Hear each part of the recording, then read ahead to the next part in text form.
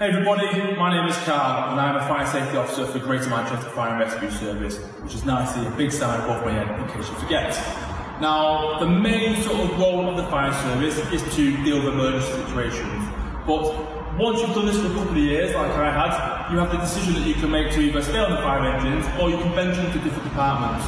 Now, the different departments that we have are fire safety, fire investigation, corporate trainers, senior management team, our researchers. The list is quite extensive, so it gives you a bit of variety in the role of a firefighter.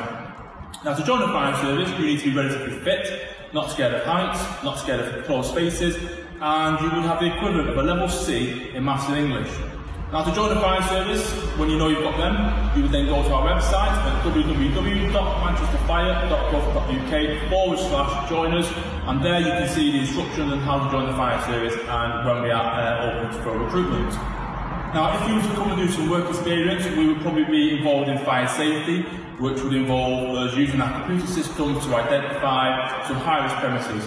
Once we've identified some high-risk premises, we would then send them a letter or make a phone call to make an appointment for us to go and do an inspection. On the day of the inspection, what we would do, we would sit down with the responsible person and we'd have a look at their management procedures. Once we've had a look at them and we're happy that they are keeping logbooks and doing the test that is required, we would then have a wander around the building and have a good look around to make sure that we are happy with what we can see. Now, at the end of all that, we would use the computer to calculate a score.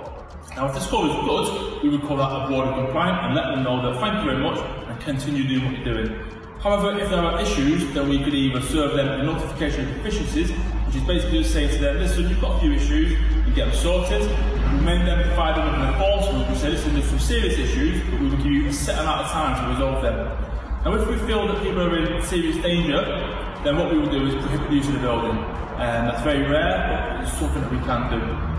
Now, my advice to you, if you were to look at joining the fire service, is look at maybe going to college, ensuring that you have got them skills that you asked for, the academic skills in Maths and English, maybe do a public service course to give you some sort of prior knowledge, but make sure you just keep relatively fit and out of trouble.